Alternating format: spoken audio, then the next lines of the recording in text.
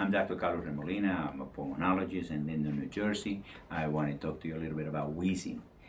It is very important to understand that wheezing is a symptom, and patients usually have a tendency to ignore the wheezing, but sometimes wheezing can be the first sign of a serious ailment.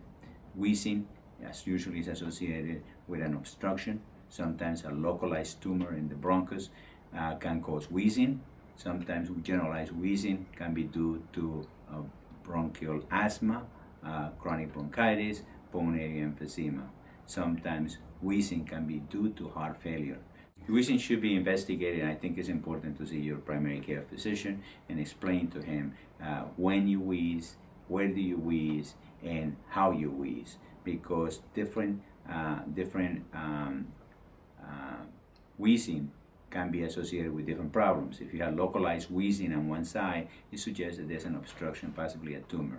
If wheezing is generalized, there's a possibility you may have bronchial asthma or pulmonary emphysema or chronic bronchitis. Even congestive heart failure can present with wheezing. So it's important not to ignore it, and if you have this, it's important to consult your primary care physician.